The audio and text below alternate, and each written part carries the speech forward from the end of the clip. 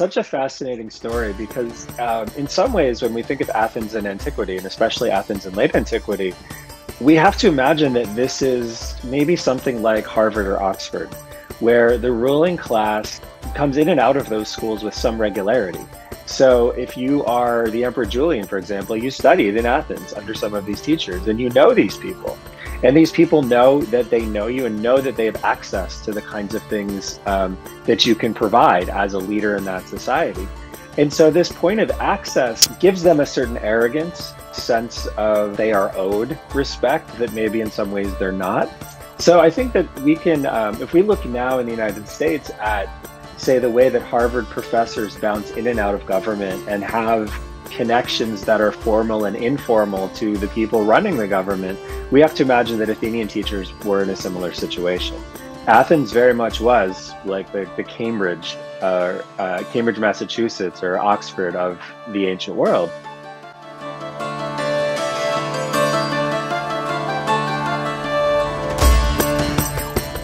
So, Dr. Watts, thank you for joining me. Thank you. How are you doing? Great today. How are you? I'm doing fantastic. This interview, I'd like to focus on your book, Sitting in School in Antiquity. I know you focus on Alexandria and Athens, but for the sake of narrowing our discussion, I would like to discuss the case study of Athens for this period of time. So for my audience, those unfamiliar with the concept of paideia, could you perhaps give a brief summary?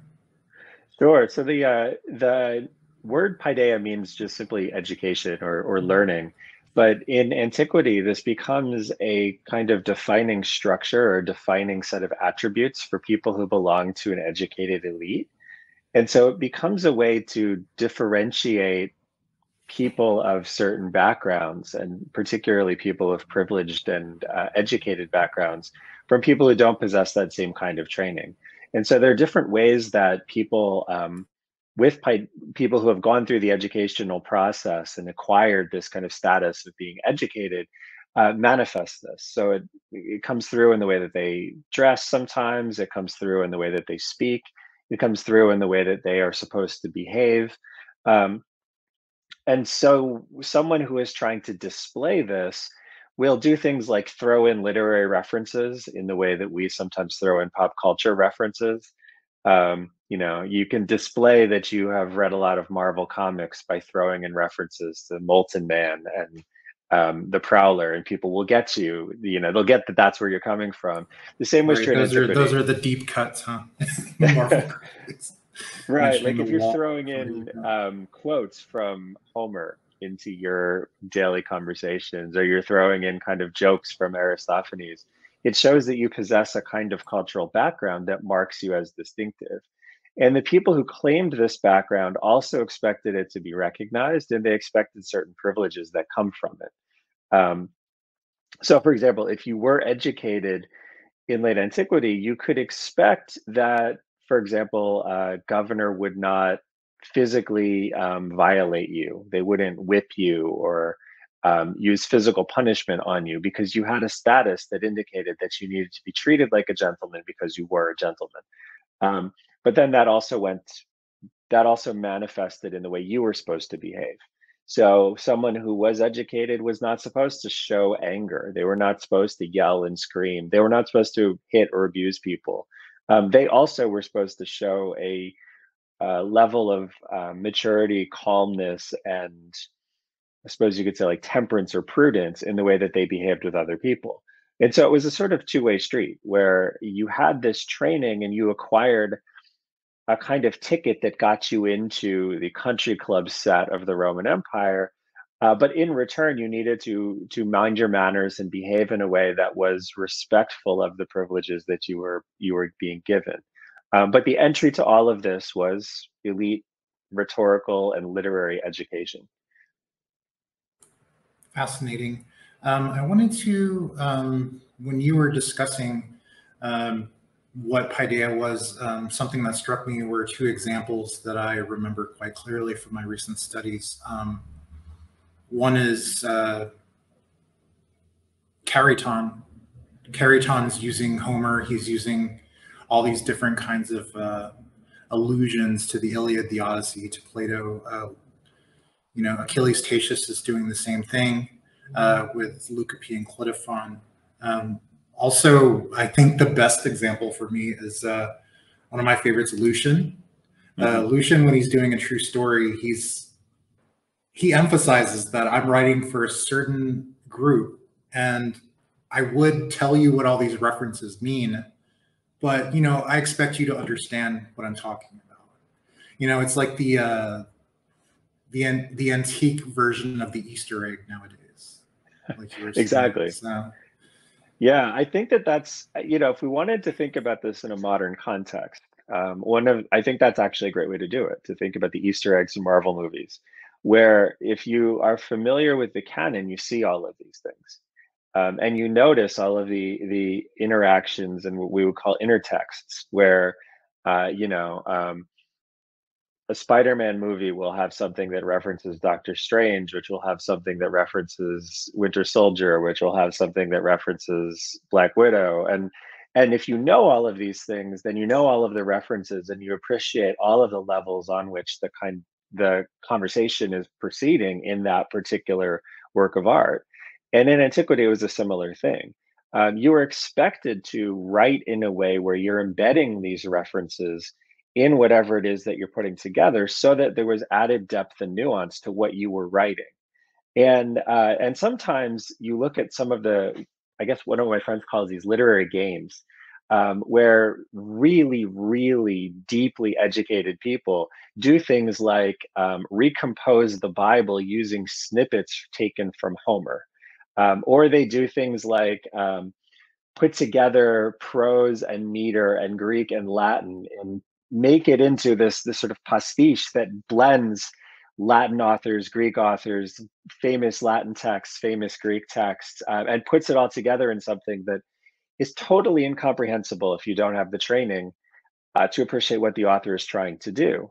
But if you do have that training, there is incredible depth to this, because they're taking you on a journey through 1,000 years of literature, and they're bringing you into and out of different sort of images that authors have developed over that time period. And when you read the work, if you read the work with this educational background to fully understand what they're doing, the wealth of illusion, the wealth of image, the wealth of themes expands dramatically. And the work goes from something that looks pretty incomprehensible to somebody who doesn't know any of this, to something that is rich and beautiful. And, it's what Michael Roberts calls the jeweled style, where all of these little sort of trinkets are embedded to make the work shine in a particularly fascinating and dramatic way. But you have to know what these trinkets are, and you have to know where they're coming from, and you have to have the training to be able to appreciate exactly what's going on there, because the short reference will, to you, open up a world in that bigger text that allows you then to appreciate the text that's being composed. thank you for that. So the characters in your book, they're very colorful. We're introduced to a very interesting cast, to say the least. You have teachers of rhetoric, of philosophy. You have like somebody like Herodes Atticus, Prohiresius, Proclus among them. And you also emphasize not only the eccentricities of these figures and how they blended into social life and how important they were. You also make a point to discuss some of the social and economic factors that went into creating the situation where these teachers of rhetoric and philosophy were so prominent in the society at the time. So if you could kind of talk about what were some of the social and economic factors that led to the rise to prominence of the Athenian teachers of rhetoric and philosophy at the time. Yeah, I think that's it's such a fascinating story, because in some ways, when we think of Athens in antiquity, and especially Athens in late antiquity, we have to imagine that this is maybe something like Harvard or Oxford, where the ruling class comes in and out of those schools with some regularity. So if you are the Emperor Julian, for example, you studied in Athens under some of these teachers, and you know these people. And these people know that they know you and know that they have access to the kinds of things that you can provide as a leader in that society. And so this point of access gives them a certain arrogance and a certain sense of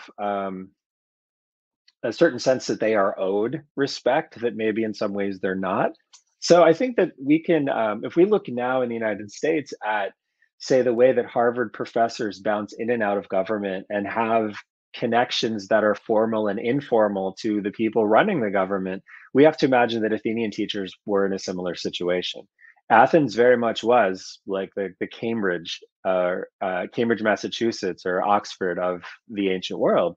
And it had that status going all the way back. It's a very much by late antiquity an inherited status that goes all the way back to the 5th century BC, and Athens as the kind of school of history and the center of philosophical and literary life in the Greek world.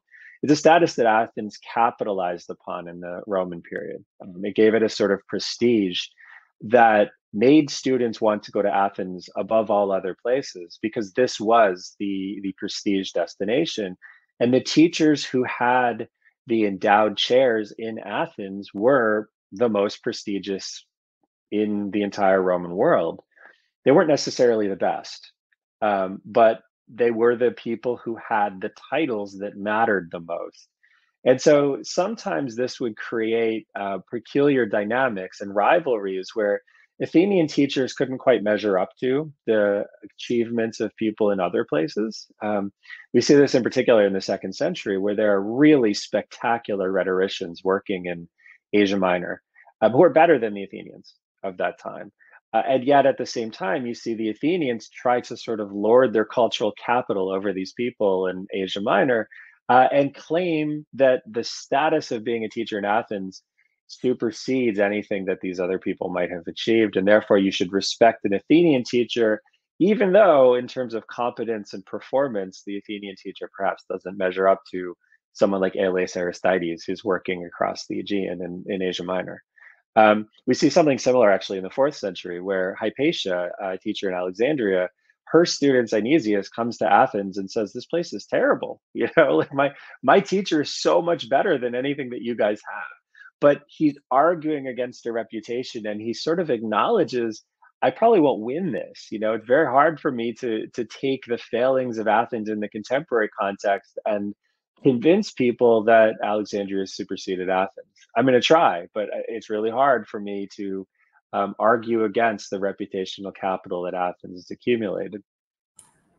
Right, and you mentioned other economic factors and factors such as the Heruli invasion, creating a kind of issue with the other kind of elite agricultural ruling classes, and they were kind of in a depressed state, and that kind of created a situation where some of these teachers were untouchable. And Yeah. Athens seemed to be, Athens is kind of coasting on this cultural kind of capital, if you will. It's it's at the time it's like cultural koine that Athens is synonymous with this, but maybe by this time, like you're saying, it's not as prominent as it once was during the time of, say, a Plato and Aristotle. Yeah, that's fascinating. Thank you for that answer. Yeah, I think that if you look at it, the story of Athens in the Roman period is a general erosion from a city that was a real city when the Romans first sort of dominated Athens in the 2nd century BC. Athens is a real place. Has a real economy. It does real things.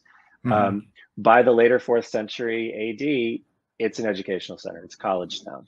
Yeah, The Sleepy industry Hollow. has kind of hollowed out. The ruling classes that are not involved in education really don't do much. And the really economic driver of the city has become education, and the city has shrunk. It's probably a 15,000 person city in late antiquity. So it really, really is a college town. And that means that there is an oversized influence by these people who are the only world class things in Athens anymore. And young people, everybody knows it. Absolutely. Speaking of that cultural koine and that reputation Athens has for attracting students, now this is very hard for us to imagine, my audience, but in the fourth, at this time, from the second to the fourth century, Athenian teachers seem to be almost like have a cartel going in terms of getting students. Like teachers, like you have a really good example in your book, City and School of Prohyriesis.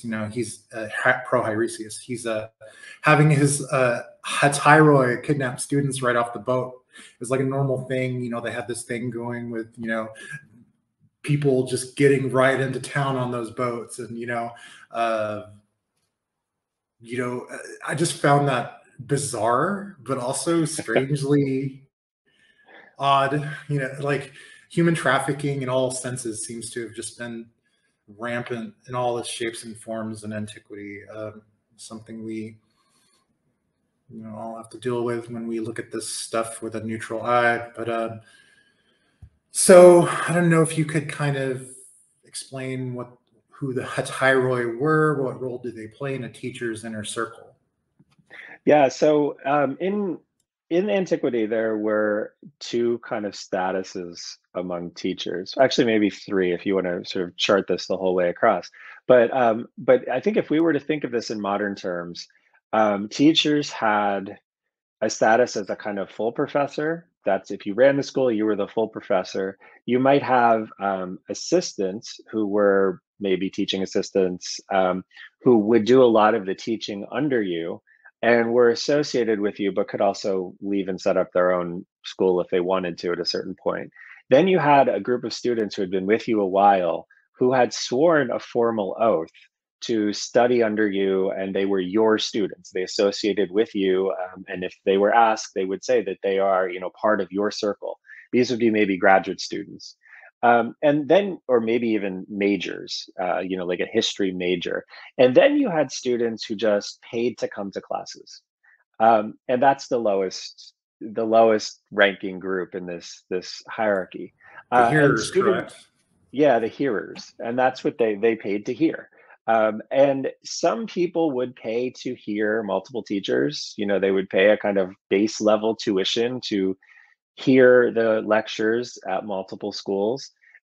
Some teachers were public teachers, and they would give public lectures that were open to any students who wanted to come, and so their hearers would maybe not pay them a fee at all. But the Hetyroi are people who they are sworn to be the devotees of this teacher. And so they have a much more formal relationship with the teacher than the more casual listeners who come in and listen to lectures and maybe occasionally give declamations and get graded on it. The Hetyroi belong in a circle with this teacher. And so instead of just coming to class and listening, they have special meetings in the teacher's house. They have seminars. They have much more personalized instructions, and they pay more. But they are with the school for a much longer period of time. I mean, a casual listener can take a course for a year and leave. Many of them are done in 3 years. And so they are maybe at the level of an undergraduate, maybe at the level of a kind of lower division undergraduate student. But the Hatyroi are really invested in the success of the circle in the way that a listener is not. And so when we're talking about the situation with Proaresius had a group of Hatyroi who would go and meet the boats that came in to Athens from certain regions. And the stories we're told are that they would effectively kidnap people who came off the boats from certain regions that were their regions. He was from Armenia, and so he got Armenia plus Asia Minor and a couple of other places, Egypt as well. And when people from those regions showed up, his Hatyroi would come to the port and escort the students to the school. In many cases, those students already intended to study under Proaresius, and so this is just like a welcoming group at freshman orientation day. In other cases, though, it doesn't seem like they wanted to. And so the escorting to the school was a little bit more violent. There was also really extreme hazing that would go on. And so students would be locked away. They would then have a formal ritual procession to a bathhouse in Athens where they would be blindfolded and they would be threatened and assaulted. Some say gently, some say not gently at all. And then when they finally agreed to join the school, they would then be welcomed as members of the scholastic environment. Um, you're right that it looks to us like this was terrible. And I think we have some students who say it was terrible. Libanius, who is a very famous fourth century rhetorician, got hooked up with a teacher he didn't want to study with in Athens because of this. But other people were actually apparently totally fine with this. They understood it was pageantry. They had already intended to study under Poiresius or whoever it was who abducted them. And so this was a kind of pageantry that symbolized their incorporation into a community that they already wanted to join. And so for them, this was, I think, Gregory Nazianzen says this is, it's a lot of show, but it's not a lot of danger. And most people understood that. Some people didn't. But, it did create the potential for really serious misunderstandings. But also the fact that you're swearing to join a community. It means that if you cross the teacher or you cross the teacher's students, you have a problem, because you've gone back on something that you swore to do. You've also gone back on membership in a group that really is supposed to be meaningful to you. It's supposed to be a kind of second family. And if you are not loyal to that second family, you can expect retaliation, sometimes physical, but certainly retaliation in the kinds of career prospects you'll have coming out of the school. Yeah, it's kind of like Apuleius in his Apologia talking about, the penalties for betraying the mystery, cult you're in or whatever. Yeah. They're fascinating. We could do a whole show just on the students themselves. And I'd love to have you back to talk about that sometime. For sure. But for the sake of this video and for time, let us get to one more question. Overall, City and School really emphasizes that this is a period of time when the empire is shifting in terms of culture, in terms of what we would call today religion. And as a result of that and the changes in the proclivities of the ruling elites and the emperors themselves, what were some of the results of the changes in policy, especially good examples like Constance and Julian versus how things had been done before in terms of paideia and education? Yeah, I think one of the big things that we get in the fourth century is a realization by a people involved in this educational industry that all of a sudden people are attaching religious significance to what they're teaching. Uh, the the courses, the texts, the exercises, all of the things that had been used traditionally to train people and make them educated Romans, um, there were religious aspects to it, but just simply because those were aspects of how life worked. So one of the exercises that students would do would be to chart their daily routine, and it would include, sacrificing to the gods in the morning and praying and just doing things that are normal things that you do. And all of a sudden in the fourth century, people started saying, well, wait a second. I mean, this is not what Christians are supposed to be doing. Um, and so religious education became something that had a presence in Paideia, even though initially no one actually had thought of it that way. It was just kind of what you did. It was something that everybody did. Why wouldn't you think about sacrificing to the gods when everybody did it? All of a sudden, these traditions, many of which were educational traditions that long predated Jesus, all of a sudden these become things with religious import. And as you get into the middle part of the fourth century, people begin to question whether it's appropriate for them to be there anymore. And this leads in the early 360s to the Emperor Julian saying, not only should these things be there, but you should take them seriously. This religious content in the educational curriculum isn't something that's just there to teach you how to talk pretty. It's there to encourage you to behave in a specific way. And if you don't take it seriously and you're not going to teach people to take it seriously, you can't teach anymore. So he issues a law on that basis prohibiting Christians from teaching anything from the classical curriculum, unless they are going to actively advocate for the pagan gods in, in their teaching of that curriculum.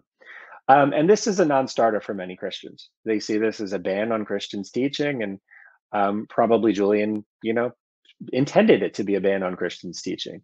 But this insertion of religious protreptic and religious conversion into an educational curriculum that had long not really been seen as particularly religious is something that is so toxic that Christians, of course, react to this, but pagans react against it too.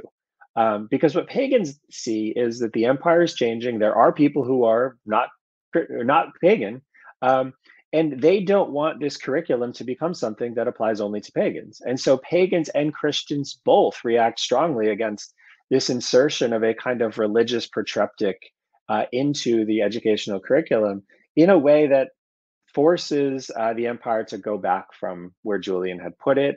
And the curriculum remains effectively, I suppose, non-denominational, non-sectarian, non-confessional, into at least the later 5th and into the 6th century. And so the legacy of Julian is, underlining the possibility that education could become something designed to make people pagans. And once he underlines that possibility, it becomes clear there is no consensus for this. There's not really much support for it. And it, in a way, I think saves the general relevance of this curriculum for the better part of a century and a half. And so what Julian did was, in the short term, extremely destructive to his own objectives. And in the long term, I think probably in some ways almost conducive to creating a consensus that paideia really does matter in building a non-denominational social class that is joined by a certain pursuit of learning and a certain way of behaving that doesn't have to do with whether they're Christian or pagan. It creates a kind of ruling class in the Roman Empire that can survive the religious changes of the 4th century without splintering, because they still have a common conversation that both Christians and pagans can participate in.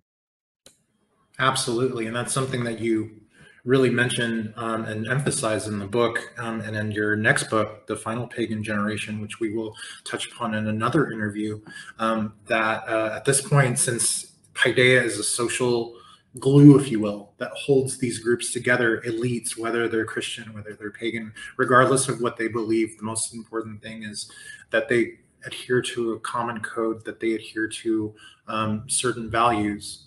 And, I just found that fascinating, and we will touch upon that definitely in another interview.